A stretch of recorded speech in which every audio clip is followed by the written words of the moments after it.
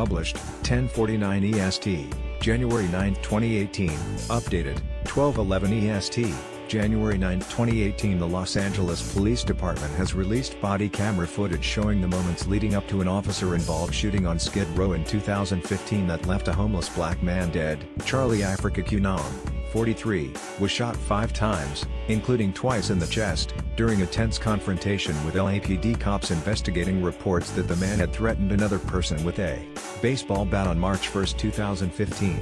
Keunang's shooting was captured on video recorded by a bystander and has been viewed by millions worldwide, sparking widespread outrage and protests in Los Angeles. The Los Angeles Police Department has released body camera footage showing the moments leading up to an officer-involved shooting on Skid Row in 2015 that left homeless man Charly Africa Keunang dead. Officers repeatedly ordered Keunang to stand against a wall, but he ducked into his tent. Sgt Chand Syed is seen opening the flaps of the man's makeshift shelter to drag him out. Officer Francisco Martinez hits the 43-year-old with a taser, causing him to flail his arms and stumble around wildly. Nearly 3 years later, at the request of the Los Angeles Times, the LAPD has agreed to release recordings from the responding officers' body cameras, showing the chain of events leading up to the fatal shots being fired at Keunang. The recording begins with LAPD cops having a hostile exchange with Keunang outside his tent on Skid Row. Deceased, Keunang, pictured in a February 2000 photo from Ventura County Sheriff's Office, was fatally shot 5 times by 3 LAPD officers during a 2015 incident on Skid Row. The officers repeatedly threatened to taser the seemingly uncooperative man. Sir, you will get hurt if you don't comply. This taser's gonna hurt, Sgt Chand Syed warns Keunang, who responds by saying, "You don't let me express myself." Officer Francisco Martinez orders Keunang to stand against a nearby wall, but the man remains defiant and raises his voice, prompting another warning from police that he's going to get tasered. Keunang continues shouting and gesticulating in an animated manner at Martinez, who tells him sternly, "Don't walk up to me, go up against the wall." But Keunang defies the cops' orders and ducks into his makeshift shelter. He is heard screaming from inside the tent, "Listen, leave me alone." The officers open the flaps of the tent, and Syed tells Keunang, "You've gotta step outside, man, we've gotta figure out what's going on. Come on, brother, just relax."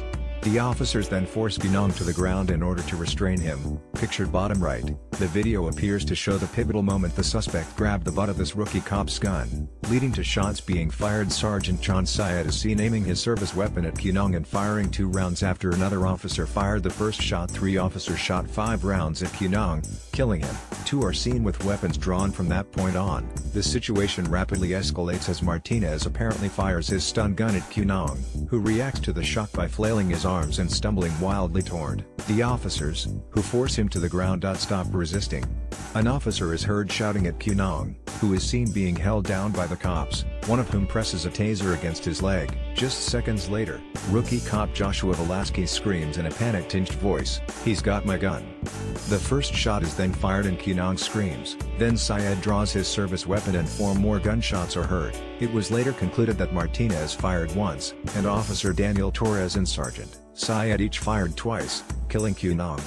Amateur footage showed Keunang swinging wildly at police officers after they tasered him on Skid Row on March 1, 2015. This video recorded by a bystander has been viewed by millions worldwide, sparking widespread outrage. LAPD Chief Charlie Beck said at the time the shooting was justified because Keunang tried to grab a rookie police officer's gun after he had ignored commands and become combative. He said the officer's gun was later found partly cocked and jammed with 1 round of ammunition in the chamber and another in the ejection port, indicating a struggle for the weapon.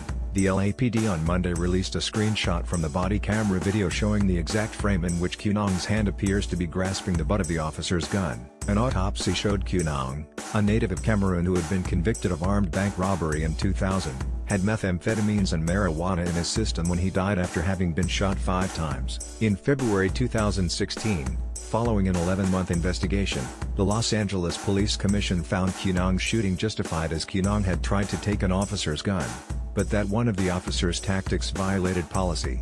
The man's family has filed a $20 million lawsuit against the city and police department, calling the shooting a classic case of abuse of power and deadly force. Joshua Povia Scott, the attorney representing Keunang's family in the lawsuit, said he was frustrated by the commission's finding. This is a cop-created killing, he said. It's hard to believe that 6 heavily armed and trained officers and 1 unarmed, Lone homeless man on a sunny street on a sunny day results in those officers holding the man down to the concrete and shooting him in the chest and killing him. POV Scott reiterated his previous position on the shooting following Monday's release of the body camera footage and disputed the LAPD's assertion that the recording showed Keunang grabbing the officer's gun.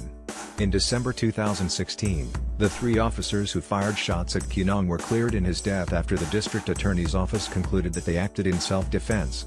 The officers' reasonable assessments of the threat posed by Keunang were as grave and imminent as the officers perceived, prosecutors wrote in a memo. Keunang posed a high likelihood of killing officers and civilians at the very instant that he was shot.